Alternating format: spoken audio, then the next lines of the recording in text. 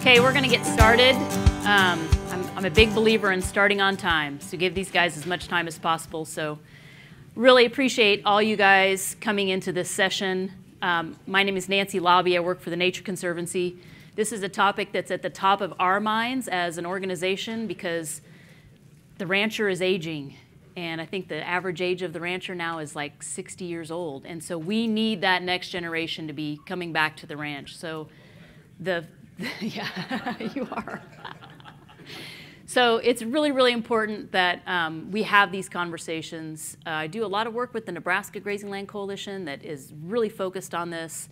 And so as a Grazing Lands Coalition, if you need advice on how to do this well, Pam is a great resource. Tim is a great resource. Vern is a great resource for that. So I would encourage you to reach out to those folks for a program that works really, really well. So with that, we're going to get started with our first speaker. Bill is going to come up and talk with us. He is the owner and operator of Barby Bar Ranch, him and his wife Debbie. The ranch has been in the family for 50 years and under Bill's management since 2007. It's located along the Cimarron River in southeast Clark and southwest Comanche counties in Kansas. There's 11 different ecological sites along with 200 different types of grasses and forbs that have been identified on the ranch.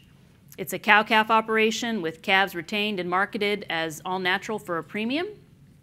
Debbie was an RN for 40 years before retiring. Thank you very much, Debbie. She's currently focused on health, grandchildren, and traveling. Good for you.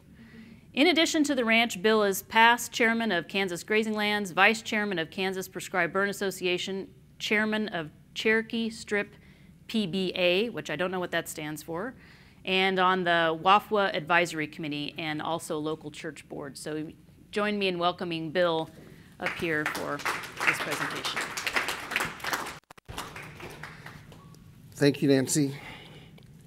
It's good to be here. It sounds like I'm past the average age, but I guess that's why we're here talking about this. Above average, yeah. Well, as Nancy said, our ranches, and I was going to have Debbie stand up first to recognize her. Thank you. Our ranch is in southwest Kansas, and we're down near the Oklahoma border, state line.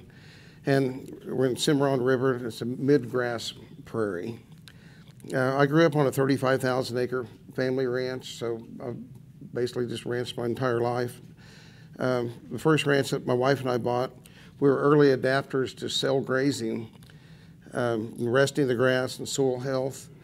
We were doing one-day moves with high stock densities 35 years ago. It wasn't very common back then. Conservation is at the heart of our ranch management. We have several conservation aspects that we're wanting to have maintained on the ranch. We worked long and hard to get rid of all the eastern red cedar on the ranch, and this summer, you always miss a few when you do that, and you drive by them for years and go, yeah, I need to cut that one down, but you don't do it. Well, this summer we went back and found every stray one that we missed and cut them down. So to my knowledge, we're cedar tree free right now. Might be some little, seedlings coming up in the grass, but hopefully we'll get those taken care of with our burning. And then the tamarisk or salt cedar along the river, we're working on that right now with a project, 5-year equip to get that taken out. And so we'll have a lot more grass. And so we want to see this maintained, and we want to see prescribed fire used as a tool on the ranch. We want to see that continue. The ranch has 26 paddocks for adapted grazing to maintain the soil health, and it gives the grass 90% rest, and it's allowed us to increase our stocking rate by 40%. And so right now we're going to a one herd, and we always tried to have one herd, but you always got some heifers that you're breeding, or you're getting ready to calve, and you got some bulls. And so anyway, we've taken all those off the ranch with our transition to one of his other ranches. So we can just focus on having one big herd there, and that's going to increase our efficiencies some more. So once we get out of the drought that we're starting to slide into right now, we think that we'll be able to double our initial stocking rate from where we started at. So our genetics are adapted to the environment for our area, and low input management is used with them. So I'm 68 years old, and I'm wanting to get out of the day-to-day labor. I'm not necessarily wanting out of the cattle business or the land business, but in other words, we don't want to sell the ranch, but we don't want to continue to work so hard either. As Nancy mentioned, Debbie's been retired. She retired 4 years ago. She's been waiting on me so we can have the freedom to go see the grandchildren and more often and travel while we're still in good health. 3 years ago, we set up went into a 5-year plan, and so our goal was to get the succession completed within that 5-year period of time. I would be 70 then. And at first we thought there was a chance that one of our sons would come home. And 5 children, and one was interested in it. He was young in his career, and we thought he might come back. He showed interest. We held on to that hope perhaps longer than we should have. We accepted it was him and his wife's choice, whether they came back or not. But it was still a tough pill to swallow when he didn't. So we set out to find a non-family member to succession our operating business to.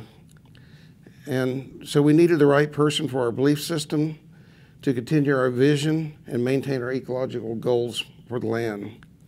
Finding that right person or couple with the necessary skill set that was like-minded was important to us.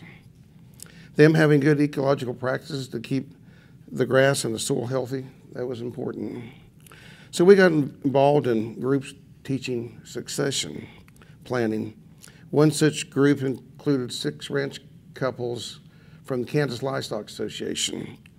They'd signed up to be part of a succession pilot program. We were part of that.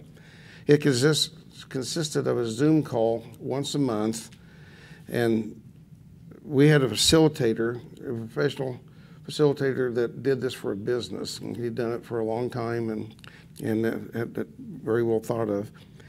So each month he had different speakers and different topics. And the program was a good experience for us. It gave us the basis to go forward with and know what steps we needed to take. So when it came time to go find that person, we decided that the ranch management consultants was the group that we wanted to focus on. They have a school called Ranching for Profit, and then they have a business arm of that called Executive Link. And you have to complete the school before you can go to Executive Link. So we went to the school. I went to it with his name, not Alan Savory, but Stan Parsons back, 30 years before that. But I went to a 3-day deal, and I didn't go to the whole week-long school. So they said, I'd have to go retake the school. So we went to that, and then we got out of that and got into their Executive Link. And that's basically a peer board, and they'll have 6 businesses on a board, and you help each other set goals and make action plans and hold each other accountable. And we get involved in each other's business and to every degree, the finances and every aspect of it. So we got involved with that. We became associated with people who fit our goals. And I was beginning to have some health issues along the way that slowed me down. I had a knee replacement in 2017, and then last year I had cancer in one of my kidneys that had to be removed. And so that was a pretty good wake-up call then. I remember when I was younger, my plans, I thought, well, at 75 I'll retire. Well, first I just thought one day I just won't come home, and then I thought, no, there's a set of goals, 75, and I thought, well, that's not a very good plan. So, you know, I wanted to be able to do the things that Debbie enjoyed as well. And after I had that cancer and went through that, I realized it was time to you know, get this wrapped up and get it done. And I told my son when he's thinking about coming back, I said, we can go, you know, I can accelerate this as fast as we want to, or I can slow this down.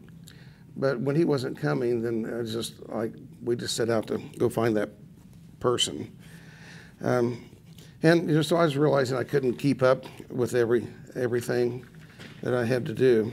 And we invited a young couple out from Nebraska. They came out and spent some time with us and looked at the ranch, and we talked, and they were interested, and it just drug on for about 6 months and wasn't going anywhere. And finally, one day he called and said he'd taken a job at a large ranch up in Nebraska. And so we moved on, and it was in February of this year. We were in Arizona snowbirding for a while, and a couple who lives about an hour southeast of us down in Oklahoma called about some cattle that we had on one of their ranches. We were on the same executive link board the year before, and they'd been involved in that for several years, and then they got out of it. And they called to talk about something about the cattle. And it was during that conversation that the idea came up that we would ask them if they'd be interested in taking our operating business. And they wanted to talk to us more when we got home. And that sounded fine. Well, then about 15 minutes, he called back. And he said, I just want you to know something. My wife and I have been praying daily about an opportunity like this. Hung up and told Debbie, I said, yep, I think they're the ones. They have the desire to expand, the experience to succeed, a team in place to take over, and they're constantly learning. And we like them a lot. We had a number of meetings, and then it kind of slowed down and got to dragging along, and he was still, you know, encouraging, you know, have a meeting, let's do that. And I had to be honest with myself. I realized what was happening. I got cold feet. I wasn't wanting to let go. I loved the ranch. I loved what I did. I knew it was inevitable, and so I was in the way. My wife recognized it. She was praying to get my eyes open, and was out there. The hot summer days came, and one day we were having more troubles. I mean, we always got problems, but we were having more trouble. Things were going south, and she looked at me and told me she'd been praying about that, and I said, stop it. I said, I get it. I know what we need to do. So we got back involved, having the meetings with them and set goals and started moving forward. We continued to talk. In August of this year, they took over operations. And then on September 22nd, after we preg checked the bred heifers, we signed the contracts and shook hands on the hard transfer. They began billing us for the cattle care, and they began paying us for the lease. We believe they respect us, and we respect and appreciate them.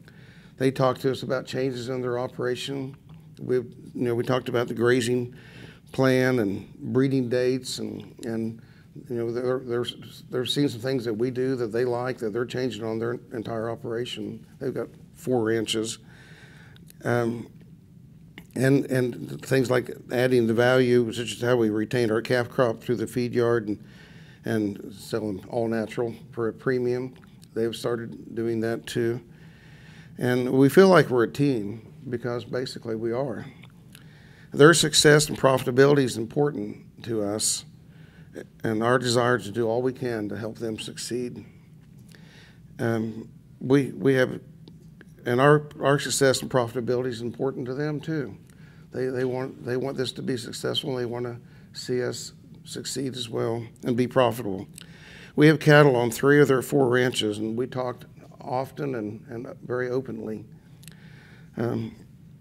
We're separating the land business from the operating business by forming 2 separate LLCs, and we'll keep ownership of the land. We have our state plan in place, and we currently own all the cattle, but they'll begin buying a percentage of our cows each year on an annual basis, and they've purchased most of our machinery, and we didn't have a lot of machinery, but they had a use for it, and so they pretty much fixed it where I can't come back at all.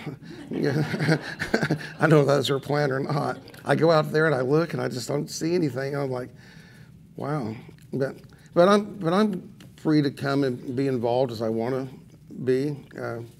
I'll saddle up and help him rotate sometimes, or sometimes I'll do it for him, and we're real involved and real engaged, about talking about things. And so, I'm welcome to be around, and I know they'll treat the land like they own it and love it.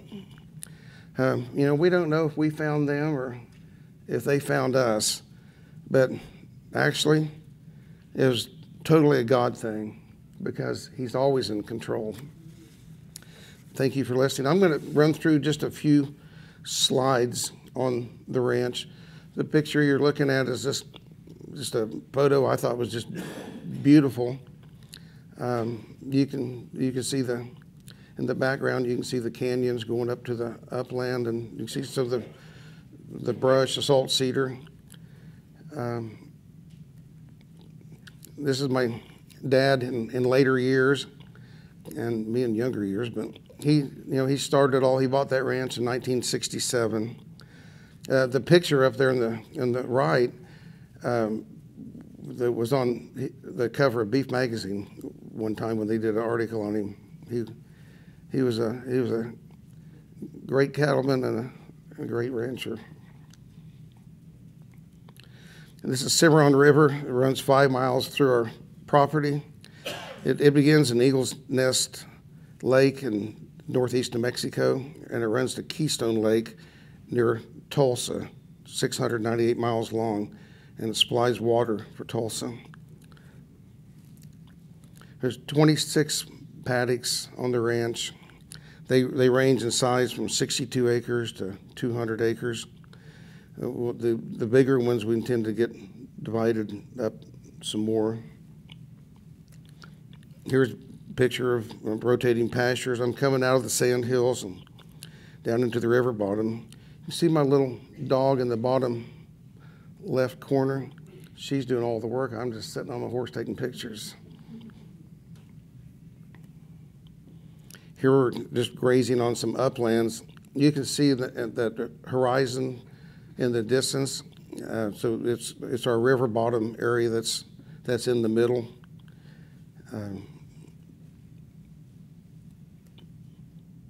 I distorted, my cows don't look like that. I distorted that picture trying to make it bigger for my PowerPoint. But the point is that we calve on green grass, not in the middle of the winter. You can see the canyons behind us going up top. So, we calved in May and June for a long time, and we're breeding in August, and things just never were working very well. And so I figured out I need to get my first heat cycle on green grass before the grass quality turns bad, and now everything's just working better. We have all solar water out there. We don't have any electricity on the ranch. We actually got one windmill that we use, but everything's solar, and a lot of them are on the pipeline using gravity flow. This is our, Nancy, the PBA is Prescribed Burn Association. So about 10 years ago, I formed one for our area. We're not quite in burn culture.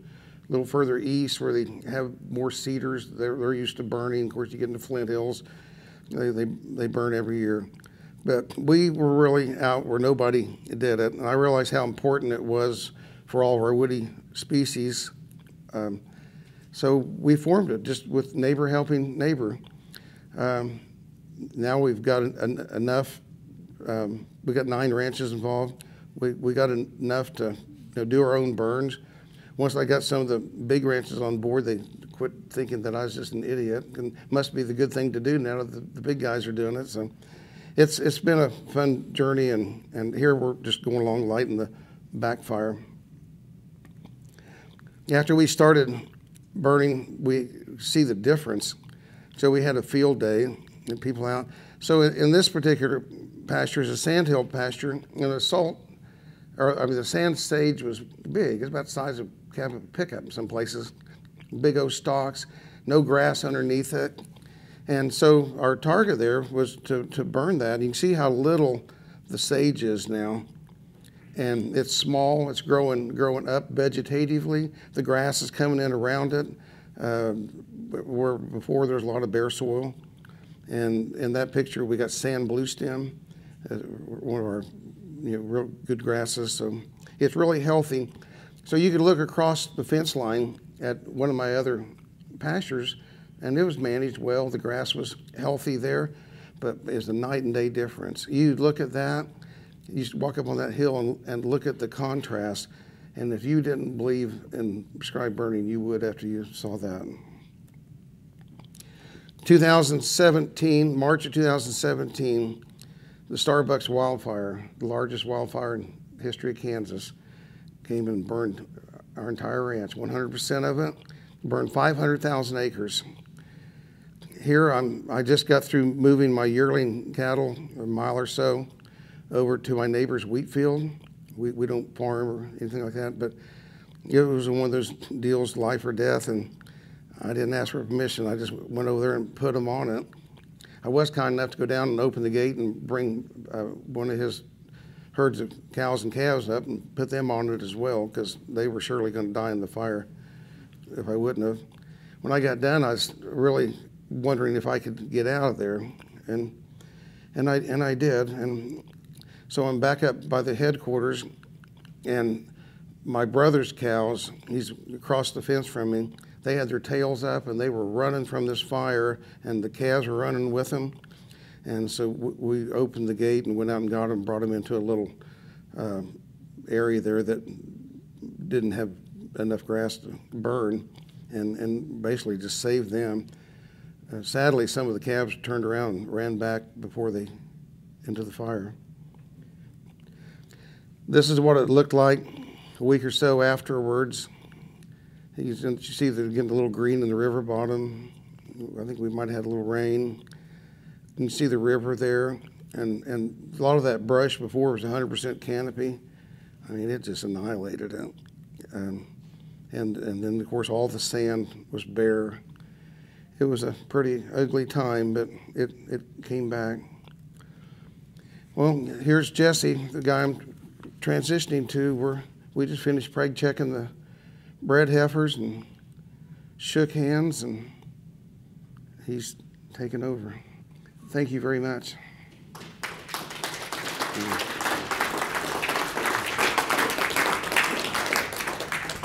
So anybody have questions they would like to ask Bill or Debbie, either one? We have about 5 minutes. If there's no questions, we'll have some time at the end, but if anybody's got a burning question, yeah, Tim. Yeah, Bill, quick question.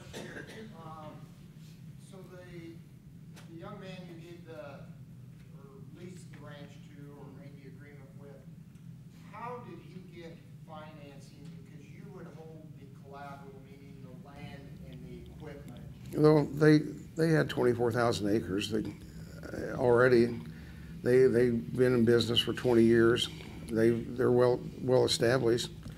I financed the machinery for him. The cattle I will finance for him some, but we not just right at first because of cash flow reasons. But so we're helping him in areas like that we can. But and they're buying part of that ranch. One ranch. One came from his wife's side and another from his mother's side, and they're starting to buy one of those. So they needed another income stream for them to accomplish all this, and this is going to help them do that.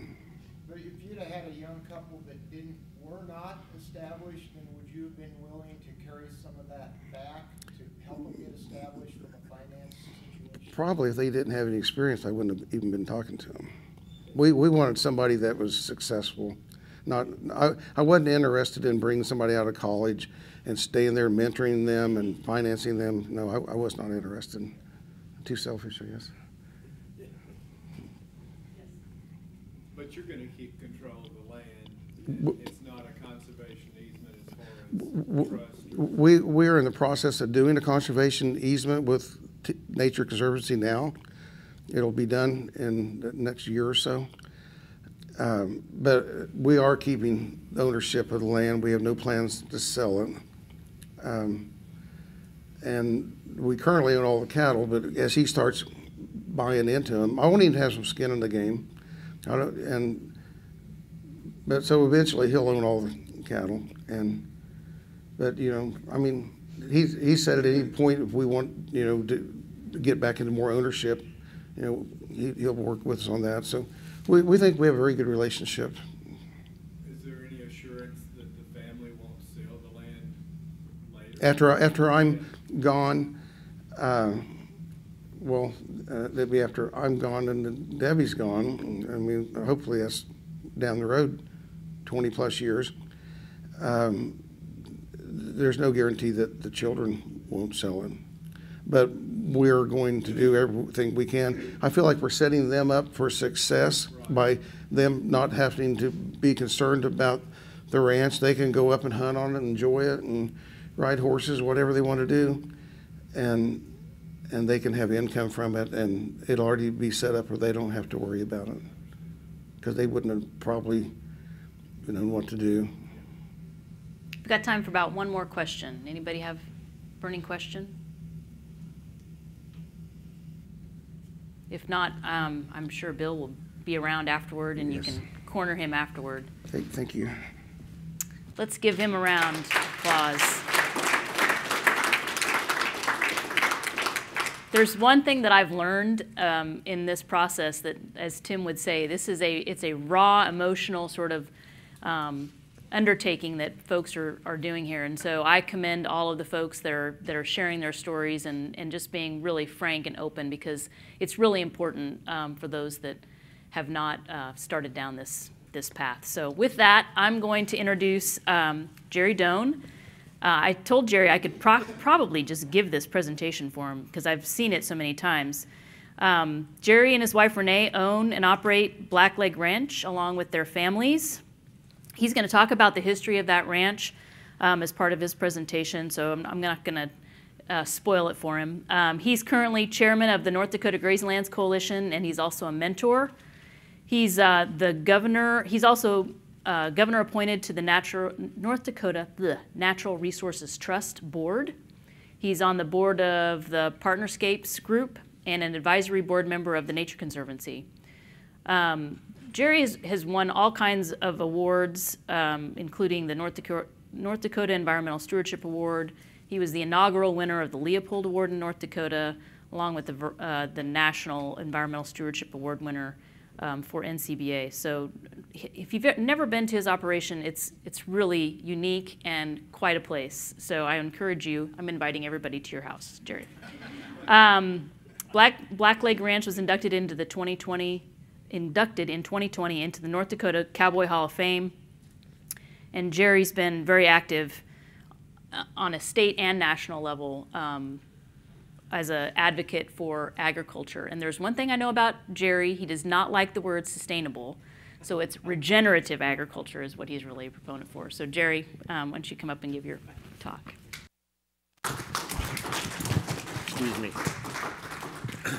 Well, thanks, Nancy, and I really appreciate being here and seeing a lot of good friends and visiting with everybody and learning some things along the way here. So we're going to talk about this a little bit in a little different way, because one of the things, we're a holistically managed operation, and one of the things that we,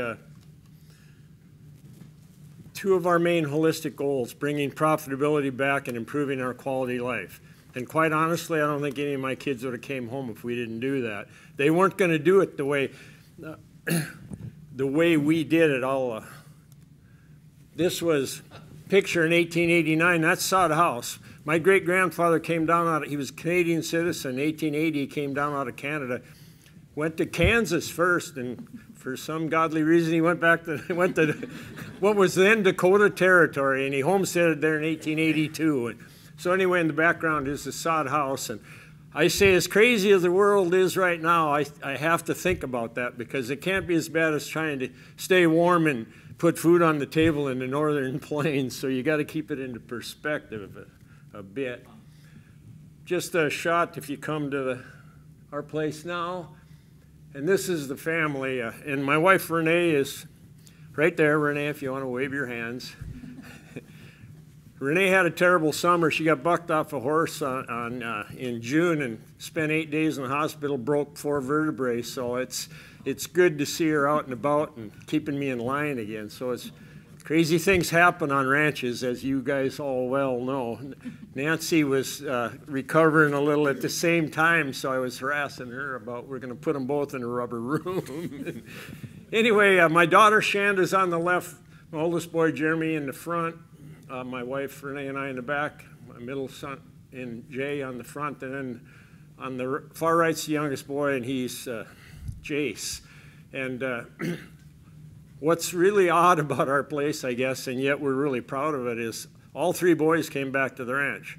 My daughter is involved some, not directly involved. And as you know, the family dynamics, particularly when they all get married and all those sorts of things, are a bit interesting. And the least thing I was prepared for, I guess. And I just try to keep them from killing each other some days. So we'll talk about that a bit as we move on here. But how to bring the next generation back to the ranch, right? It's a challenge. And as I get out around the country speaking, and I told Bill this story, and I said, don't get offended, Bill. But sometimes people will come up, Dad will come up. I didn't get any of the kids to come home, and after I talked to them for 5 minutes, I know why they didn't go back there. You know, there was nothing positive. It was all negative. And I mean, it's easy for us to get into that mindset of being negative and ag, and particularly on ranches, but if we're going to do that and expect the kids to come home, they're not. And for me, you know, agriculture is so traditional, and young people today are not very. And if you stay that way, they're not going to be very happy. I know, and at least from my experience, you're shaking your head, right? The 80s were telling to me, if I take 6 operations I really admired in the 80s, none of them are in business. None of them. The ones that I thought, God, they've got it made, they got it figured out. And I tell my kids that all the time because it's scary to me, and you don't want to be that like that. But the journey to bringing profitability back, and I won't spend a lot of time on this or the whole ranch system, but I wanted to just touch on some things that really were key to us. You know, no secret, get rid of those high-cost operations. And we're going to talk quite a bit about stacking enterprises and diversity. You know, in agriculture, we've generally become non-diverse. You know, if you're a wheat farmer, that's what you do. If you're a cow guy, you just kind of zeroed in on cows. And in our place, we went just exactly the opposite way and brought diversity back. And then we look at production per acre, not production per animal. The systems we're using in agriculture and promoting generally will make you go bankrupt. And it's the truth. I lived it half my life. I know better. You know, we've been no-till for 25 years. We try to, in the crop rotation, keep all 4 crop types. We use a lot of cover crops. We're building soil health. Regenerative agriculture is exciting. It's partially why my kids are there, the excitement of it. The old style wasn't very exciting, you know, and I'm not trying to pick on the older generations, but this is more exciting. Well, it's right. And then limit risk. And I tell young people, don't go buy the cows, custom graze. I would have never done that 25 years ago. I wouldn't, because I had to own everything. I had to manage everything. I was like my youngest son, who would just soon have one fence around the whole ranch and ride a horse across it all day long. So I have to keep re-educating him every day. But we have our own cow herd, but we custom graze a lot of cattle, and it limits our risk and it spreads our risk. And so it's a good thing, particularly for people starting out. and then make every acre profitable if you can. That's really what saved me through the 80s, because we had equity, but we were losing our hind end going through it. And I finally beat my head against the wall one day and said, I don't care what it's going to take, whatever it is, I'm going to make every acre on this ranch profitable, and I did. First thing I did was I rented out a bunch of farm ground. What'd the neighbors think? He's going broke. But it was the smartest decision I ever made, because it made me do something different. And then that land actually didn't lose money for the first year in probably 10 or so. So it was a good thing. And then seriously, try to invest outside of ag. I watched my dad and my grandpa. You have all that equity and all your money in all those assets of that ranch. And then when retirement time comes, you have no way to do it if you're bringing the next generation back. And so we've tried to do that, Renee and I. And so we've been able to invest some dollars outside, so we're not dependent as we turn that over to steal everything out of that operation. I just encourage that, and we usually aren't very good at that, because there's always something you can spend it on within your operation. But you've got to fight that and honestly do that. And we're lucky we have. Changes that really made a difference in the profitability of the cattle operation. It's changed, Bill talked about the calving date was huge. I fought that, I used to think it was fun when I was young, getting up in the middle of the night and calving in barns. And we lost 100 calves of scours one year, pulling them through the muck and everything. And when I decided I had to change, because I'd lost my dad, my hired man been with me for 15 years, were gone, my kids were still in school, and I said, I'm either going to quit or something's got to change. And, I'm a graduate at NDSU in animal science, so I called the head of the animal science department. I said, give me all the research on later calving. I got a half a page. Never look at this stuff, and I'm not trying to be overly critical to him, but it's the truth. And so one day again, I went over and beat my head against the wall and said, I got to do something different. The number one best economics decision, that was 20-some years ago, that I ever did to that ranch, change that calving date. It's fun. Quality of life went up. Profitability went up. And it's a no-brainer to me. I'd never go back. They'd never convince me that was good. And then bringing the cow size in. As we try to graze cover crops, our goal is to never feed a bale of hay to a cow in the northern plains. We also know it's the northern plains. You got to have a backup plan for that. But we've done it through 200-inch snowfall years, never fed a bale of hay.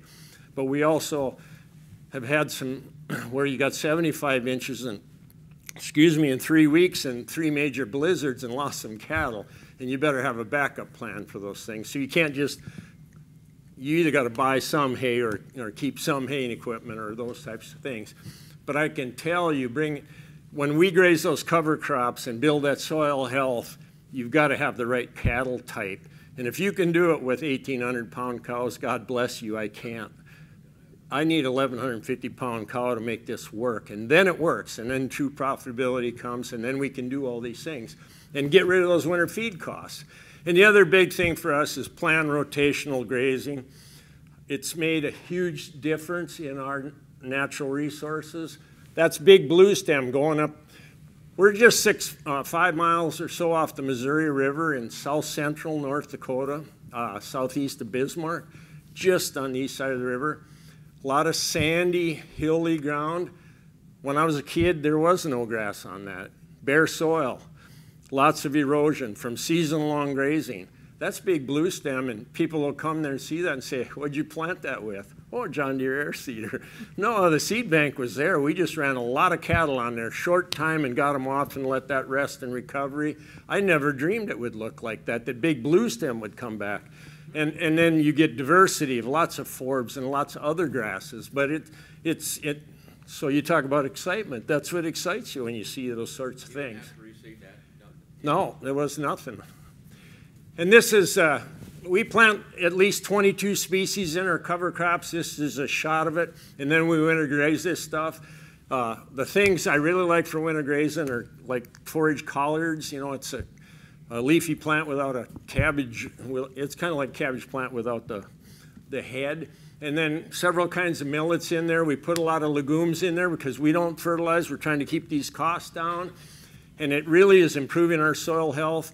We test our biology every year. Our soil biology is going like that, which is bringing that organic matter back. And I won't spend a whole bunch of time on that. This isn't a soil health presentation, but I'm a firm believer we can really make a difference. This is winter grazing. Because of our hunting operation, we run strips in them because nowadays we have lazy hunters and they want breaks in the fields. And so, but that's what it looks like in a normal year, which none of them are normal. So you go from one extreme to the other. But we can graze those things all winter long and generally meet the requirements of the cattle. But if we can't, we never bring those cattle into the riparian and the watershed area, which most headquarters of the ranch are built on, and ours is the same that drains to the Missouri. And I never thought about that until we started doing this. And why do we do that? And then wonder why people don't like us that much. So we need to pay attention to that. And so now we keep them out on the land. We take, if we need to put hay or supplement out there, it's out there. We're building that soil health back, and we're getting rid of a problem in that water. Okay, what I wanted to talk quite a bit about is when you're going to bring these kids back, what's going to excite them? And it's it's ranching, they love all that, but stacking enterprises and give them some creativity and give them some ideas, add some income, make these things work. And then the hardest for all of us, get out of the way. It was not exactly easy for me as well. I think I'm halfway progressive in that, but there's times when they come with some crazy thing and I'm like, oh no. I don't think so. But it's been fun and it creates excitement for us as well. This was the original ranch house after the sod house. It was a Sears and Roebuck kid house, came in on the Sioux Line Railroad, little town of Britain, which is ghost town on the ranch.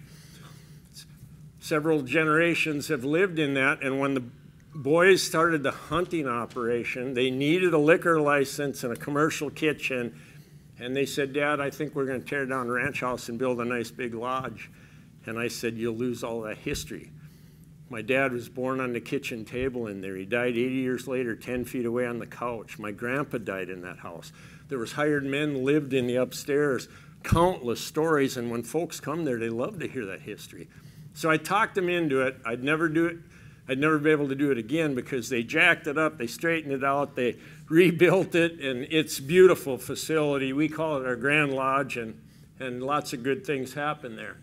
This is the inside set up for hunting on the right, and there was an event out front there, and lots of stuff goes on there, and it's a fun thing. This is our hunting operation, Rolling Plains Adventures, and well, I'll get to the next slide, talk a little about it. It's pheasant hunting, it's both ducks and geese, waterfowl, it's white-tailed deer, it's mule deer, coyote hunts, buffalo hunts, and we've had people from all 50 states there. It's nationally acclaimed. It's been on most of the hunting shows now. The way our place is set up is one of my boys is in charge of each operation. We run as a whole business structure, but they're in charge. So Jeremy, my oldest boy, this is his baby, and we're just coming towards the end of hunting season. It's been really busy, but really good because we had the worst drought in North Dakota's history. And so, again, agriculture ain't that great, but these things are doing good and helping us along. What about the old truck? That's a 1959 white. And it sits in the yard now. They're kind of using it as an ornament, and it's kind of a cool truck. I can tell you some great stories of riding as a little kid in that, hauling hay from way off. So that's the front of the lodge after a pheasant hunt. This was the day we left, Sunday, and I don't know, for whatever reason that slide's cut off. But anyways, a whole row of geese there. They hunted on the Missouri that day, and hunters had a ball, you know, and so it's a good thing. You know what's fun about this? You meet a lot of great people, and they're successful people with a good attitude about America, because I can get really down on where we're going and how things are going, and then I come home and I tell Renee, gosh, there's still hope. There's still good people out there, and they, even from some of the states we think are a little wacky, you know, but there's still good people there. I don't have to tell you. I'm going to get in trouble here. Somebody will be from there, you know. My wife's nodding at me. Yeah, okay. We do these buffalo hunts, and it's been a lot of fun, and it's really kind of growing, and you know, it's pretty rustic on the south part of the ranch, and there's 2 flowing creeks and a lot of Indian history there, and folks come, and there's some good stories told, and we have fun with it. So then that led into our meats business, and when Jace went to Montana State, Jeremy went to NDSU like I did. Jace went to Montana State. He's a cowboy, and he was on their rodeo team there. But when he came back, every one of them come back. I said, what are you bringing to the table? If you want to be here, you got to bring something. And we really thought we could do something with this, you know, farm to fork type thing, ranch to fork. I'm not the greatest farmer, even though we have some cropland. So we're Audubon certified. We went through the Audubon certification process. I still have a lot of hope in that process. There's 1.5 million Audubon members, and if they just get them to eat it, we'd have it made. There's still a lot of them want to get rid of it. You know, that's the problem. Some education's got to be done. They still think the cattle are, not all of them, but there are some that think cattle are ruining the planet. And so I still have a lot of hope for it. I was on the steering committee that put that together, and I really believe in it, but it's got some issues. Anyway, both grass-finished beef and grass-finished, and we can call them, I like the term buffalo, that's what the Indians use, but bison's the correct term, so we use them both a bit, and I don't want to get into the argument over it. Just a shot of some of the buffalo up on the bluff there. Bunch of grass-finished cattle. I mean, these are cows and heifers and stuff, but that's what we do. And then some of our products there. There's a food co-op in Bismarck, North Dakota, and that's our display in the corner, some of the jerky and things. And I think it has a tremendous amount of potential. You know, we're just scratching the surface yet, but something good's got to come out of the pandemic. The pandemic showed us America's not very healthy. There's a vast segment of the younger population just yearning to get to a producer and start feeling a relationship. And I think the product's got to be good, but I think the story is even more important than the product. And they want to hear the story. And if we tell them that what we're doing for the natural resources of this country and how we can sequester carbon and how we can improve the, you know, we don't need to get into politics of climate change. Let's just do the right thing, and then we can sell that story, and I think we'll have it made. Just a quick shot. Nancy's giving me high signs over here on time, so I'm trying to move a bit here. So this is Jace just cooking up. We have a lot of events there and frying up some stuff and always fun. And then it took us to blackleg events. My middle son went to Arizona State. He was the rebel. Don Land-Grant University, biggest party school in the country, so they told me. He said he went for academics. I don't buy it. Anyway, he went to work outside of that. John McCain's wife has the biggest Anheuser-Busch distributorship there, Hensley. He worked for them. They recruited him, took him to Austin, Texas, worked for the Anheuser-Busch brewery. He absolutely had it made, never paid for anything in his life, had a credit card. You had the most fun. You go downtown with him, and he knew everybody, and everybody loved you because it was all free drinks all night long. So it was a lot of fun, but one day he called home and he said, tired of the traffic, I'm tired of the people, I'm tired of the crime, I miss the ranch, I want to come home. We said, what are you smoking? You know? So I never dreamed he'd come back. So that creates issues. How do you fit another one, and yet excitement that it's fun to have him back? And so Blackleg Events was formed. This is a barn on our place that's made into an event center now. You know, I had to get out of the way. he wanted it for 3 years before I gave in on it. We were still using it a bit, not very much, but we were putting feed and stuff in there, and I said, no. And finally, I'm like, God, I got to give in. I got to let him go. I got to let him create. So this is a wedding with dueling pianos inside, and, we do lots of soil health tours, lots of grazing tours, lots of education. We had Alan Savory do a big school in there. And then we got into the wedding thing, which all summer long, there's a wedding every weekend, and it's interesting, but it does add some income. This is him talking to a group that's out there on a soil tour. And then, because he had this dream, and he'd been through the beer university at Anheuser-Busch, he wanted to do a microbrew. And I thought it'd be good just because it's chaotic around our place, so the beer thing handy is not a bad idea. So Black Lake Brewery was formed. And I don't know if we'll ever make money on this, but it does create ambience for the other things that happen there. People love to come and hunt and drink the beer that's made on the ranch. Come for a wedding, drink the beer that's made on the ranch. And this is what it looks like. There's a lot of work. I never realized, I just drank beer. I didn't worry about all this stuff. But it does take a lot of his time, so it's been interesting. We'll see where it goes.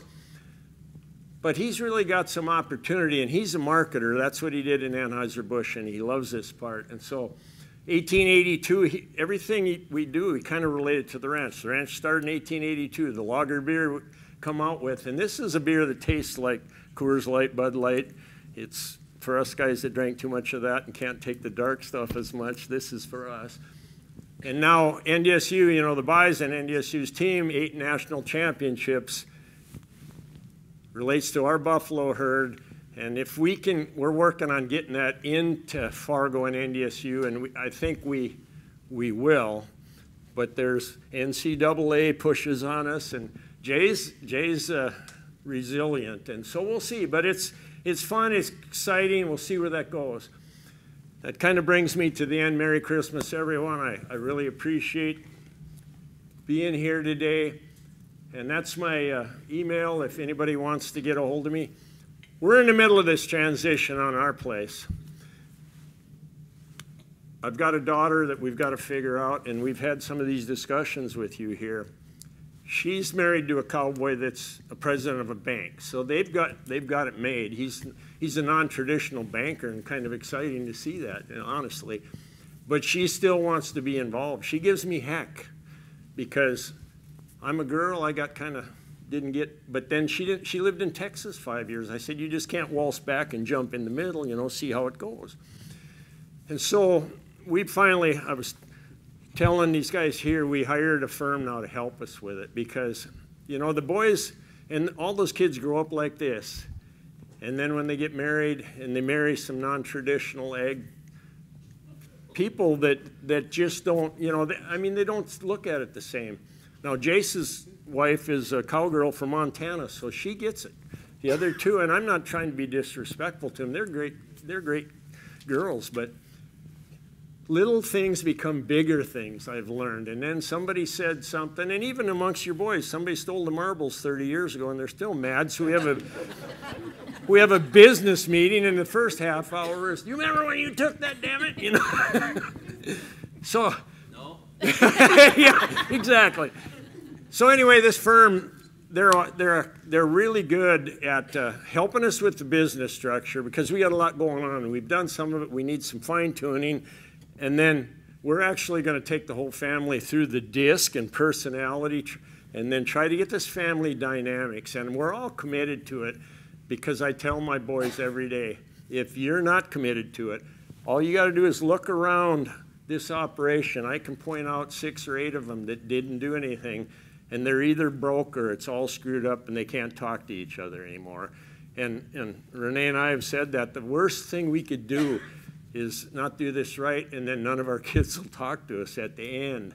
And I think all of you can relate to this stuff. It's not easy, so keep with it. And I just appreciate when we're getting groups like Nancy and others that are digging in this, and Nebraska is doing a lot, and I really like what you guys are doing out there. So anyway, with that, thanks so much. And if anybody has any quick questions, or if I took too long, cut me off. That's No, okay. no, you're good. We got time for questions, so anybody got questions? How far out of town are you for them events? 25 miles. So they come away. Yeah. One thing I might add is I think every operation, if you're going to do something, start something, has an unfair advantage. You don't know what it is because it's hard. You're too close. You know what ours was, one of them? That international airport 25 miles away. All the hunters almost fly in, and so it really made a big difference. So it might be hard to see, but I think if you want to start something or try something. So do you have a herd of buffalo there? Yeah, we sure do. Yeah, we've got about 350, and then in the summer we run 2,500 cows. Are you doing any crossing with the buffalo and the cow? No, not yet. Beefalo? Yeah. Don't do that. Yeah, not on purpose. That's it. Don't do that. Yes, sir. What are the minimums like on fences to keep your buffalo in? You know, if the buffalo have water and grass and you don't bother them, they'll stay in about anything. But run them a little short or something spooks them, then it better be really good. You know, everything and they're on this one part of our ranch, everything we build new 7 foot tall with 5 or 6 wires on it. And then we don't have much trouble with them. So it's, you know, but we got them in some 4-wire fence, again, if there's good grass and everything. But we had an interesting, No, you're good. sometimes You're good. things go wrong, you know. And the call you don't want is from the highway patrol at 3 o'clock in the afternoon. There's a big buffalo bull going down Highway 83. Does it happen to be yours? Nope.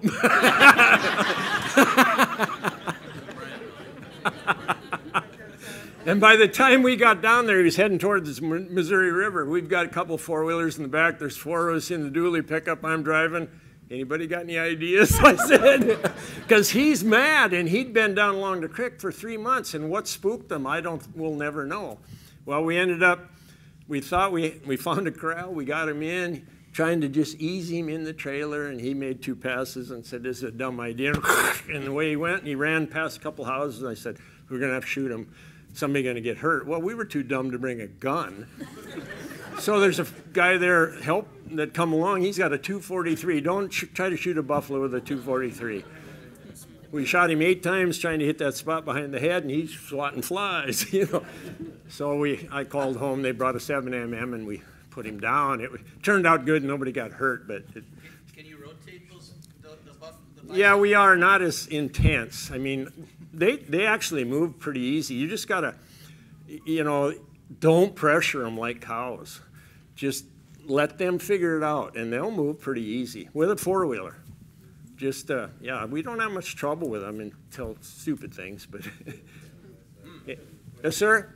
Yeah, so sit through trainings, and you know, of course, there's such thing as being too diversified. I feel like my wife and I's operation, you know, we're just not getting any sleep. And, Right. But we've got 3 kids, 2, 5, and 7. So the plan is to have enterprises that they can kind of take on. You bet. And kind of have them somewhat established. But it's killing us. So it sounds like, you know, at what point were you creating these new enterprises, or did you wait until your kids wanted to come back and they kind of took the bull by the horns and used their thoughts and passions? Right. Well, we kind of waited till they came back, and then what are you bringing to the table? What excites you? I mean, not everything works, you know, and you know, so far the things we've done, they kind of complement what we're doing, and yet they add income when cattle or buffalo or whatever aren't so good. But the main thing is to create excitement. You know, I think we can tend in agriculture to have blinders on. We're going to do it, especially on generational ranches. We're going to do it the same way. Granddad did it, Dad did it, you know, Grandpa did it. You're going to do it the same way too, because that's the way it's going to be, you know.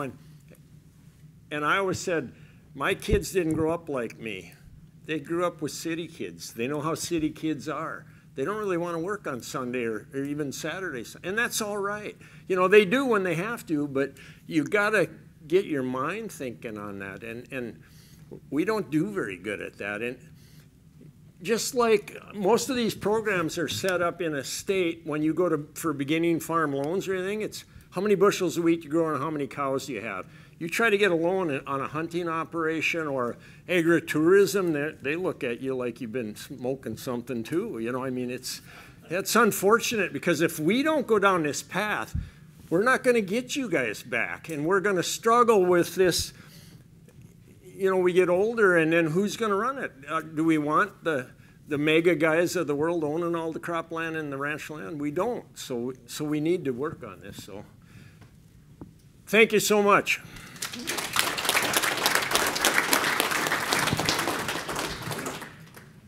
Thanks, Jerry. Great presentation. I envy all of the things he's got going on at Black Lake Ranch. It's really interesting. Our last presenter today is one of my favorite people. I should say one of my favorite attorneys, because we can't say that about everybody. Pam Olsen is the managing partner of Pamela Olsen Law, which she established in March of 2021. Prior to that, she was a partner with Klein Williams, Wright Johnson, and Oldfather, and practiced with that firm for 22 years. Her practice focuses on estate and long-term care planning issues, with an emphasis on helping farm and ranch families create estate and generational transition plans that work for their specific operation. She is the one person, the one attorney I've ever heard talk about these sorts of issues and put it in plain English. So I am really glad that she's here. She's a rancher's wife, a dairy farmer's daughter. She gets it, and her and her husband have 3 children. 3 sons, 14, 10, and 7. So please help me and welcome Pam.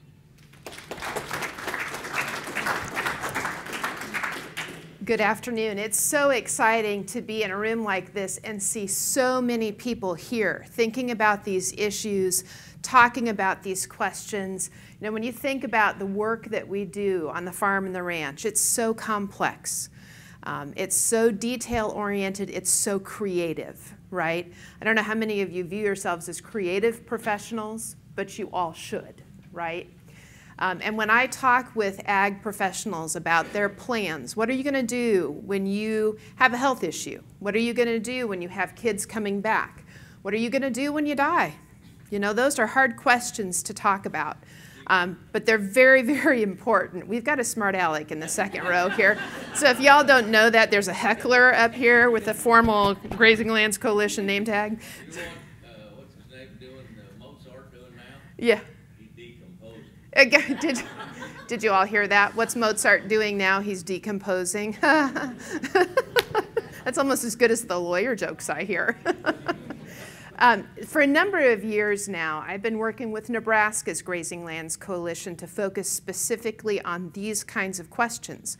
What are we going to do? How are we going to move knowledge to the next generation? How are we going to move assets, control, good management to the next generation? And I've been working with them on a really unique format. The workshops that the Nebraska Grazing Land Coalition puts on are for producers. Nebraska's Grazing Land Coalition thinks about resourcing itself out by producers for producers. That's its goal. And so these workshops are all focused on producer questions, producer practicality. So when I'm standing in the back listening to this, I'm thinking, you know, you sort of did a national Nebraska Grazing Lands Coalition workshop right now. Because the way these workshops work, we spend 4 or 5 hours in different spots all over Nebraska. And we have partnerships with World Wildlife Fund, with the Nature Conservancy, with Extension in Nebraska, to get producers from those geographical areas in the state to those workshops to talk about these issues. And the gold letter bit about these workshops is that there's always a panel of producers who tell their stories. Much like you heard from Bill, much like you heard from Jerry, they talk about their stories. What they've done, what they haven't done, what's worked, what hasn't worked, how life has intervened, because you know you can have the best plan in the world and stuff happens, right? It just does. And so when you think about plans, you have to think about planning in a way that gives you as far-reaching a plan as you can reasonably see, with the recognition that you're probably going to have to tweak that. Sometimes you have to dump the whole thing and start over again because life really happens in a big way, right? So we're going to talk about some of those issues today. You know, this is my office a lot of the time. Now, mind you, this isn't really how my office looks. This is the office picture for when I took the picture. The rest of the time, it looks a lot more chaotic than that. But this is also my office. As Nancy said, I am a dairy farmer's daughter. I grew up in southeastern Nebraska, about 8 miles from the Kansas line. Bill, what we knew about Kansas, not me, but what my classmates knew about Kansas was the drinking age was lower. So there were a lot of people who drove 8 miles south to do dumb stuff, right? My husband and I farm and ranch in western Nebraska. So now we're 10 miles from the Wyoming line. This is High Plains Prairie. This shot is at the highest point on our ranch, which is just a skiff under a mile high. So we have cool season grasses. This was in July of 2020 when no one could go anywhere, so we went up there for the 4th of July and camped overnight. And from that spot, you could see fireworks 360 degrees. It's beautiful country. I keep this picture in because this is what we call down north. So this is about 700 feet lower. This is stockpiled grass. We AI on this pasture. This is not how it looked in 2021. I don't know if any of you know this, but we had a drought. So I keep this picture in to prove to myself that the grass can be green. This is my husband.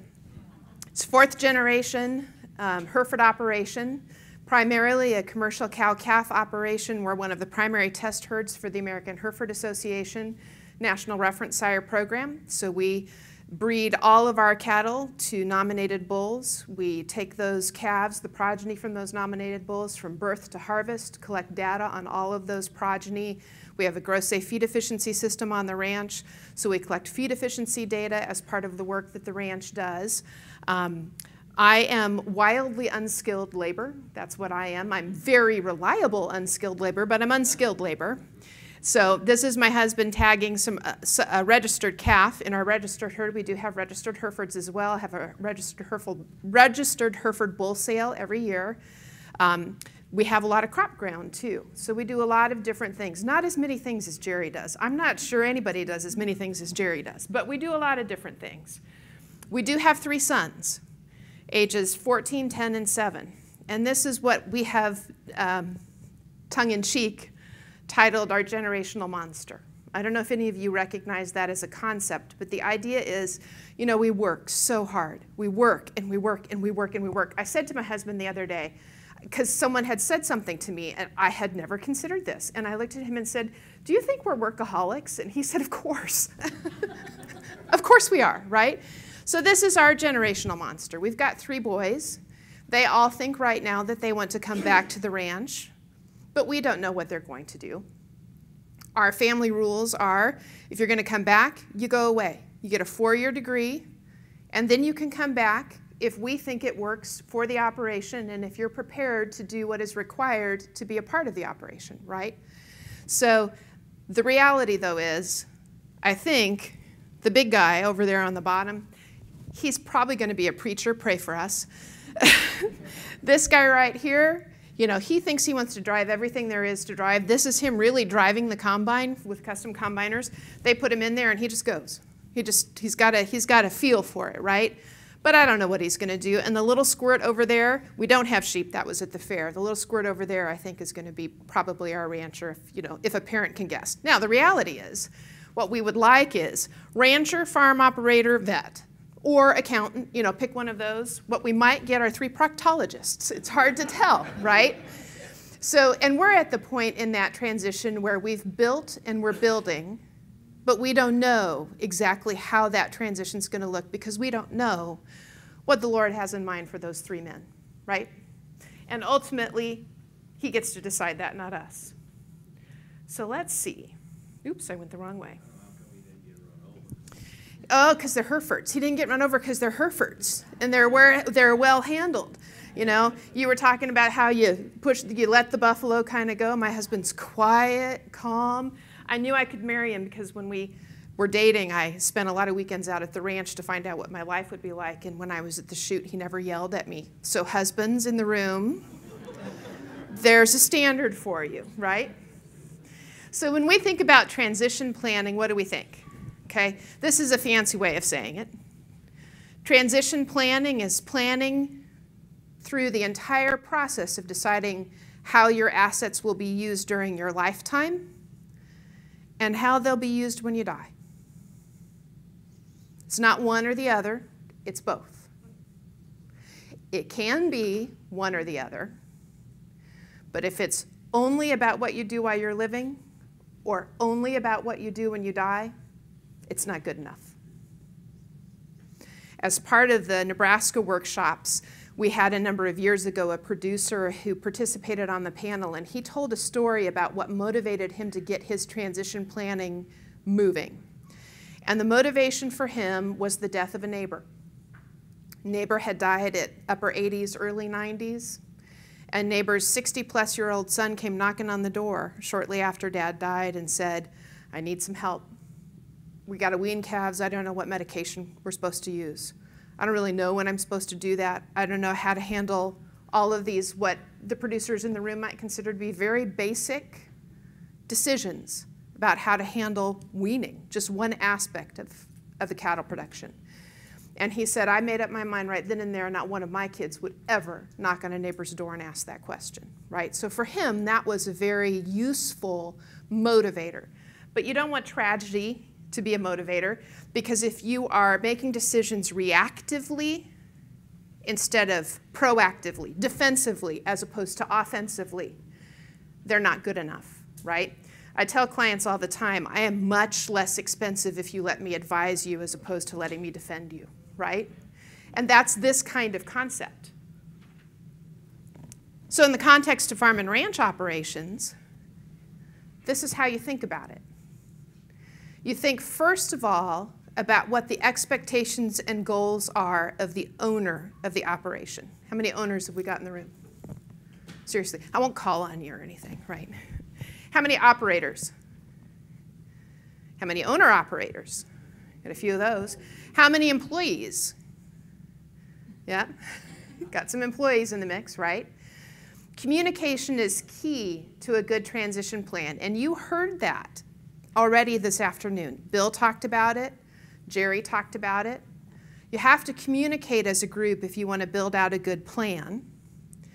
But at the end of the day, the person who makes the decision, or the people who make the decisions, are who?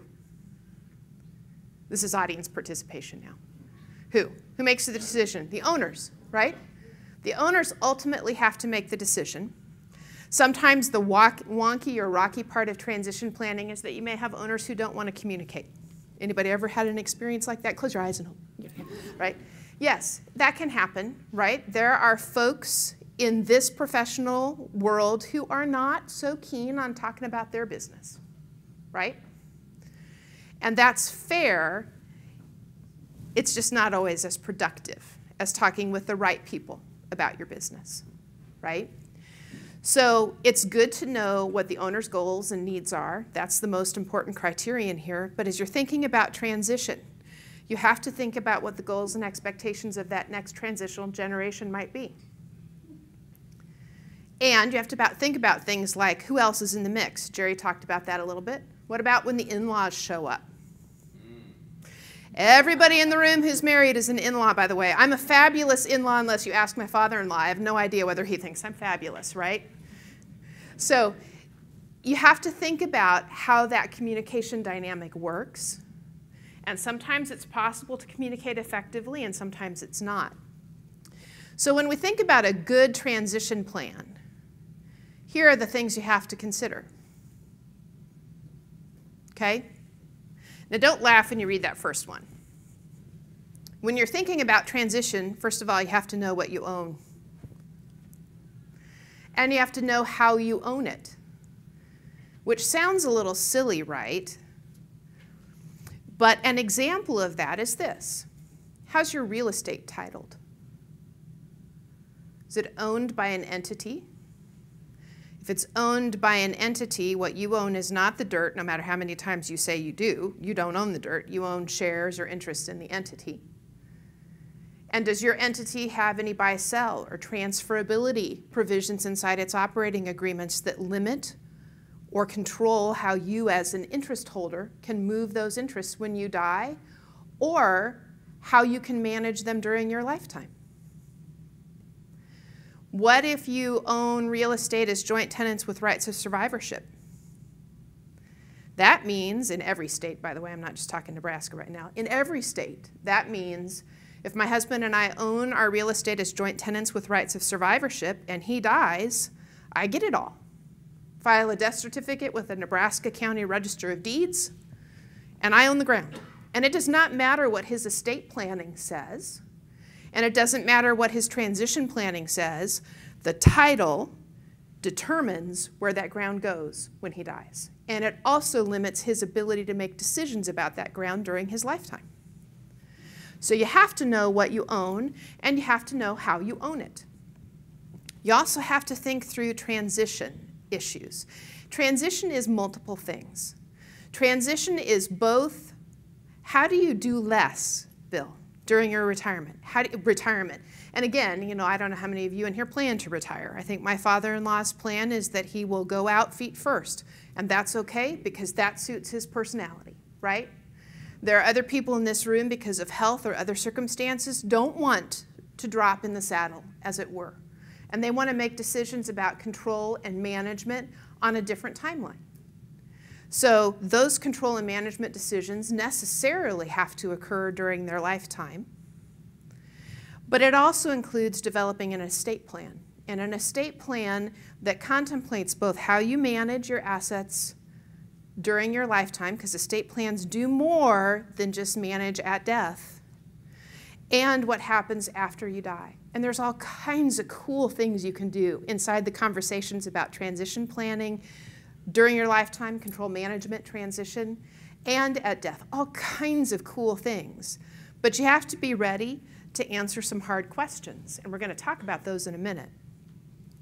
The other thing you have to think about is tax exposure. I know everyone here loves the topic that is taxes, right? Yeah, it's great fun. Before I came down here, I listened to an hour-and-a-half seminar on the Build Back America tax implications of things. It was delightful in every way. I was so excited to come down and see human beings. So anyway, so we're going to talk about a few of these things dependent on time. We got 10 minutes left, so we're not going to talk too much about taxes, but we'll talk a little. So let's talk about the hard questions. Okay? When you are talking with your planners about transition, and you do have to have some other people in the mix here, because the people in this room are experts on a whole lot of things, but you're not all experts on the law, you're not all experts on the tax piece of things. You don't have to be, you have to find the right people. You have to find the right people to help you with some of those questions. That's important, okay? So when you're thinking through the hard questions and you're talking to those people, these are the kinds of things they should be asking you, right? And you shouldn't have to ask them. I was at one of these workshops a number of years ago, and this dear widowed ranch wife came up to me and said, well, how do you find a good lawyer? And I said, well, first of all, let's say attorney, not lawyer, because lawyer sounds like liar. So, you know, and I said, you interview them, right? You acquire those kinds of professional services the exact same way you buy bananas at the store, right? It's the same thing. If you go to the store and you pick up a bunch of bananas and they're all moldy and brown and gross, do you keep them and say, oh, well, I touched them? Oh, dear. No, you put them back, right? You look for something fresh. You do the same thing with your lawyer, with your accountant, if you have an investment advisor, whoever's in that professional mix, you ask them questions. I have clients who say to me, in fact, I just sent an email the other day with the answer to this question. Do you have clients who would be willing to talk to me about what it's like to work with you? There's nothing wrong with asking that. There's nothing wrong with asking a lawyer what it's going to cost for them to help you. They should be able to tell you that. So you can ask those questions. This dear lady said to me, well, I went to a lawyer supposed to be really good, and I sat down in his office, and he said, well, what do you want to do? And she said, well, that's what I'm here for you to talk to me about. I don't know how to do this. And he said, well, I'll do whatever you want. What do you want to do? That's the guy I like. Yeah, ditch him. Brown bananas, right? I remember this on film. Yeah, so when you think about talking with someone who's going to help you plan, the first question they should ask you is, what do you own, right? What do you own? Then they should ask you, what do you want to do with it during your lifetime? How do you want it to work for you? Then they should ask you things like, we're going to see if this is going to let me go. What about when your spouse survives you? What are you going to do about your spouse? And that can depend on a lot of different things, right? I told you I'm really dependable, unskilled labor, and I am. We breed every animal on our place, AI, and I thaw every straw that goes in every one of those animals, unless, because it's all time breeding, unless we have a group of less than 10, which I started implementing when we had little kids and I had a car seat and a stroller and somebody on my back. And I said, I'm not coming down here and doing this if you don't have at least 10. And so Douglas always looks for the 11th, right? He's always looking for that. But there's a lot of stuff I can't do. I can't pick the bulls. I know what he looks for, but I can't pick those bulls. I don't market the grain. I don't figure out the rotational anything or the chemical anything. We're no-till as well. I don't do any of that stuff. And I can learn some of it, but I actually have another job too, so I can't do all of it. So how are you going to plan for somebody like me, or somebody who's actively involved, or somebody who, you know, is both not actively involved and likely to remarry? I know none of you think you can be replaced, but you can. So then what are we going to do with your assets when you're both gone? When you're both gone, where are they going to go? And how are they going to get there? And by the way, there are all kinds of cool ways to think about doing planning that benefits on-operation kids and off-operation kids without giving the off-operation kids the life insurance and the on-operation kids the assets. You can do more than that. There's lots of stuff you can do. But you got to work with someone who's willing to work with you and talk with you about what your goals are. Ooh, and the tax planning thing, right? We're going to do a little tax planning here. So currently, the federal estate tax, it's a unified tax, which means it governs both taxes that you give above for gifts that you give above $15,000 a year per donor during your lifetime, as well as the amount of assets that you pass when you die. Spouses are special. There's no gift tax, no federal estate tax related to those spouses. But when you give to your kids, there are tax implications in place. Currently, every person in this room can gift up to $11.7 million at death, and as a result of that, over $15,000 a year annual exclusion gifting. You can give $11.7 million to anybody without incurring a federal estate tax. If you gift more than $11.7 million, you're going to have a 40% tax. So we care a lot about that tax, right? We want to think about mitigating and planning to avoid that tax exposure as much as possible, particularly for the people in this room who are typically, not always, but typically asset rich and income poor, right? I told somebody at the last Grazing Lands Coalition workshop we had, I'd met with an investment advisor last year who told me that she was going to build out her portfolio focused only on high net worth ag people, and that she was going to do her investment advising for them. And I said, well, good luck, right? I mean, because those, when you have liquidity, most frequently, where does it go? Back in, right? You're doing capital improvements, you're doing capital acquisition, you're doing debt attendance, you're doing all kinds of different things, right? Some states have a death tax as well. Nebraska does. Nebraska is one of the states that has a death tax, so you have to be thinking about that. You also have to think about income tax, particularly in the realm of capital gains, because you've got assets that you're passing. And so all of these pieces need to be in the mix. We also need to be thinking about who's going to be in charge of stuff, both at death and during your lifetime. And by the way, who's in charge is not your oldest child because they're oldest, right? It's a skill set, right? It's not based on your luck of the draw because you came first. You don't get something special because you're the oldest. And by the way, some of the oldest siblings, I was the youngest sibling, so for those of you who are youngest siblings, you understand my pain, right? Sometimes oldest siblings think because they're oldest, they know more and should get to fill in the blank, right? So you want to think about who has the skill set and who is the right person to do different kinds of things. And of course, you have to think about respecting the entity. That's all really important. We're going to skip past asset ownership and reviewing the entity. And we're going to talk a little bit about this before we're done, okay? We talked about this before, just a little bit. But transition planning focuses on how are you going to move management and control on what timing. And as you move management and control, Are you moving management and control using entities and the dynamic of the entity? An easy example for those of you who have LLCs. One way to manage or transition management and test, kind of test drive with who you have in mind, one way to do that is to make that person the manager of the LLC. Let them make the decisions. And you keep the voting control, so if they totally muck it up, that was muck with an M, if they totally muck it up, you can get them out and regroup, right? That's one example. There's lots of ways to do this, but you have to think about how you're going to do that and on what timeline. The timeline that is most frequently least useful is that, well, I'll let it go when you carry me out feet first, right? That's usually not the best course. Unless you've done a lot of training beforehand and you're confident in the dynamic between you and your transition plan, you're confident that that dynamic will work in that kind of abrupt environment. Because most of us don't know when we're going to go, right? So abrupt is not always good. It's not good for the health of the entity, health of the organization, health of the system.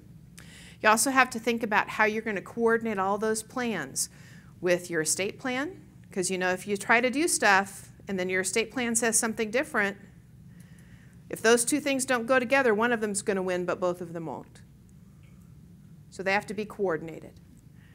You have to know what your entity documents say to make sure you can really do the things you want to do. And you have to have some ability to recraft over time. Those things are very, very key. And with the right people talking to you about these issues, you can answer all of these questions. I was talking to somebody before who said, well, the issue was I wasn't sure we could make it perfect. You're not going to make a perfect plan. Any of you found a perfect bull? I'm serious. Have any of you found the perfect bull? Of course not. You have to change things out over time. You have to adjust based on results. And that's what you do inside transition planning too.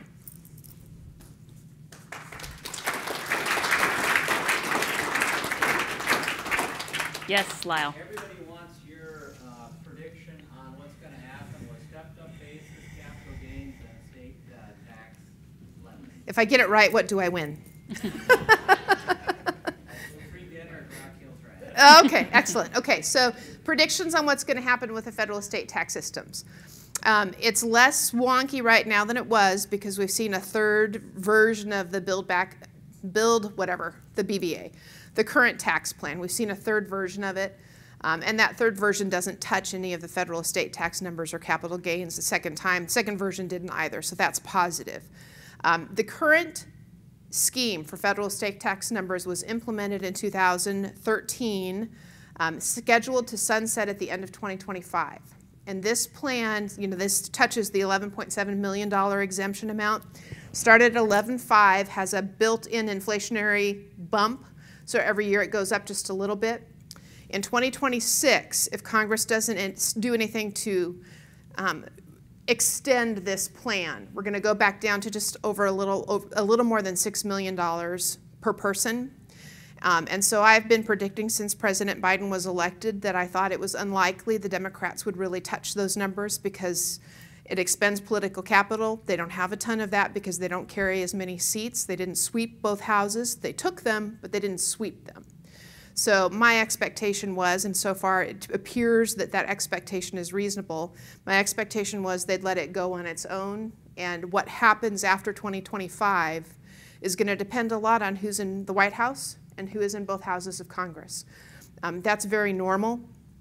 When the Republicans control both of those branches, you see a push up on these numbers, much friendlier tax provisions for purposes of people like you. When the Democrats control those branches, and this is not a political statement, it's just a statement, right? When the Democrats control those branches, we tend to see a push down. That's very normal, okay? Currently, they're not doing anything with stepped-up basis, so stepped-up basis remains in effect. I think it will continue to remain in effect regardless of what happens with the overarching numbers. The last time Congress attempted to mess with stepped-up basis, they kept the screwed up, awful, negative, horrible language. I don't have an opinion on that, by the way. Kept that in place for a year before the hue and cry was sufficient that they took that back out and put us back in friendly cap gains language. So I expect that that will stay the same. I think we're in a position now where we've seen enough change in the federal state tax numbers. We've been through changes on that enough times that it's reasonable to say that even if it pushes down, it's not going to go basement. It's not going to go basement numbers. You know, you heard some, or maybe read some press that said, "Oh, President Biden, he's going to get $1 million. It's going to be back to." It's not going to go back to $1 million. It could go back to $6 million in 2026. That's possible, and we have some history to support that. But I don't think it's going to go lower than that.